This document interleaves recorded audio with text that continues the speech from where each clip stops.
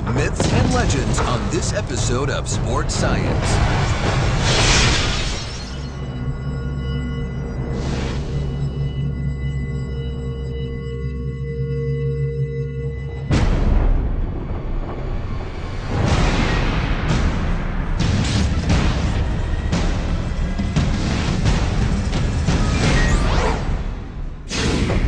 Some people think that hitting a baseball is the hardest thing to do in sports.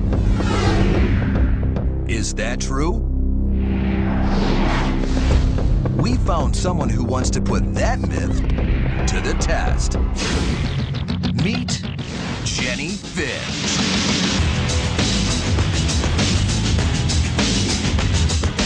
Jenny is a 6-foot-tall Olympic gold medalist and NCAA Pitcher of the Year. She believes that hitting a softball is harder than hitting a baseball and is here in our lab to prove it.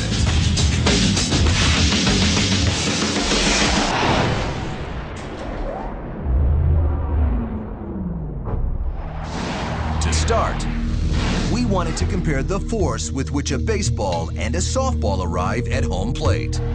The harder it hits, the harder it is to hit. And we have our strike force plate behind here to actually measure the load or the force that the ball generates when it impacts. Basically, all you have to do is have the pitch break through these two beams and hit that plate, and we'll be able to collect the force that's generated.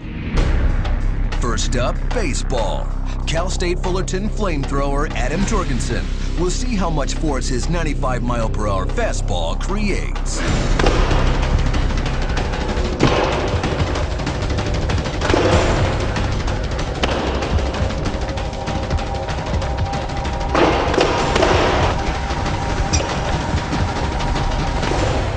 The 95-mile-per-hour fastball generates 2,411 pounds of force when it hits the strike force plate.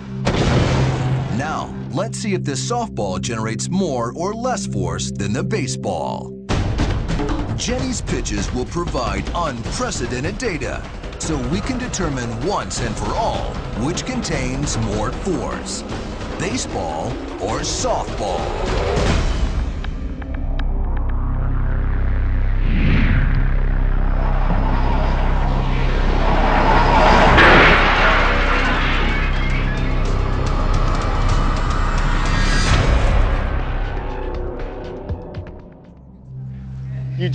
You just broke it.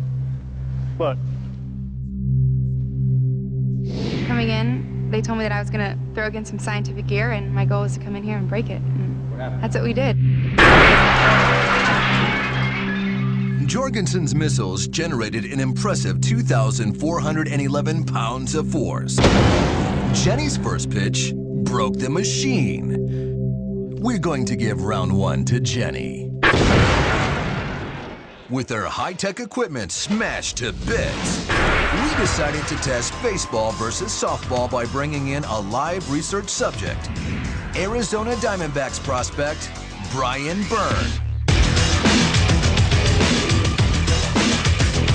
Brian hit .310 last season in the minor leagues.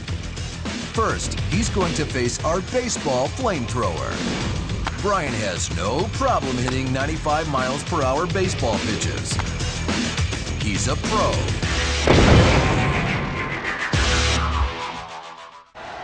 Now it's Jenny's turn, and Brian has to hit off a pitcher like none he's ever faced, and from a lot closer. Let's just hope she goes easier on him than she did on our gear.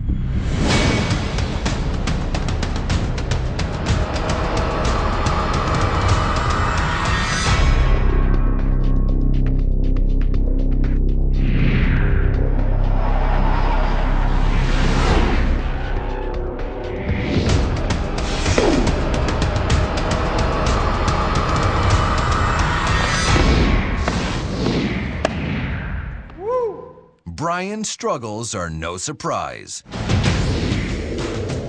baseball hitter facing a pitcher standing 60 feet 6 inches away and throwing 95 miles per hour has only 395 milliseconds to react to the ball.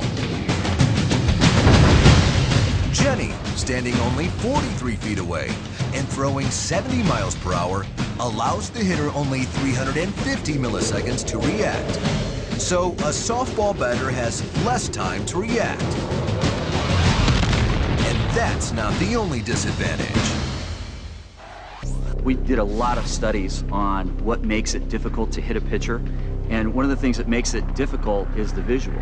Baseball hitters typically are used to seeing a pitch come from a certain area, so unless they've seen a lot of pitchers that come from down under, they're going to have a difficult time with that.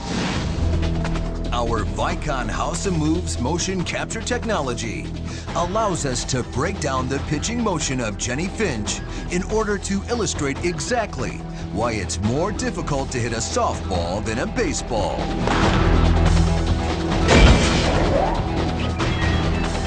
This is not a computer simulation. This is Jenny's actual pitch. The softball pitch may look casual, but it packs a punch. Jenny's shoulder is a fulcrum, and her arm a 3-foot-long lever. With massive rotational inertia, she rockets the ball over 70 miles per hour. The baseball's falling high to low path makes a last instant swing adjustment easier. Because of gravity, a batter can quickly drop his hands and hit a descending ball. For softball, the low to high trajectory makes adjustment difficult.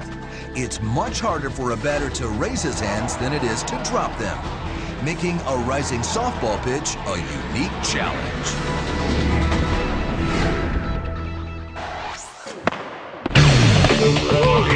What did you think? It's just different, a lot different. It was tough. It was tough. What's the biggest single difference? I think it's just the angle, and Jenny was throwing some balls that rise.